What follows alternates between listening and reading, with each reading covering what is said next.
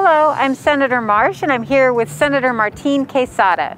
This week we wanted to tackle the mother of all voucher expansions, Senate Bill 1452, that sadly passed through the Senate this week.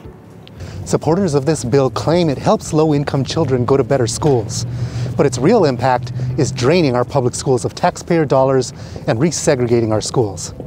95% of Arizona families choose public schools, and we need to invest in them.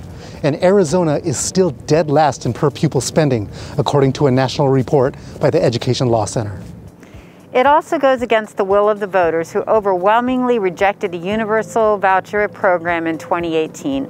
Unfortunately, education funding is a zero-sum game. We do not have enough funding to support two separate education systems, and this bill will take more funding from our children in public schools, leaving them even further behind.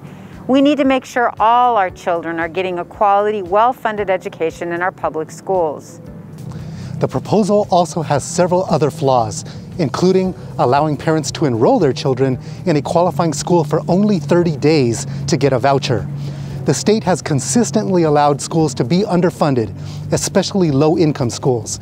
And letting students leave rather than fixing the problem is the wrong way to go.